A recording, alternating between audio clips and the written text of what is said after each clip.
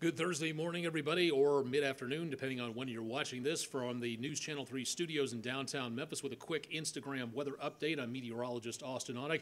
This is an area you want to avoid this weekend with the possibility of a lot more construction going on at I-240 and Poplar, so alternate routes would be a good idea. Showers and thunderstorms pretty much gone from the area. A few leftover sprinkles over I-55 in northern Mississippi, and a few of those lingering into this afternoon, but not much more than that. Rest of the day today, again, very much on the warm side, but not doing too bad for this time of the year. And right into the weekend, temperatures will be back in the mid to upper 80s. What does the rest of the weekend forecast look like? Join me on News Channel 3 at noon or at WREG.com/weather for your latest Mid-South weekend forecast update.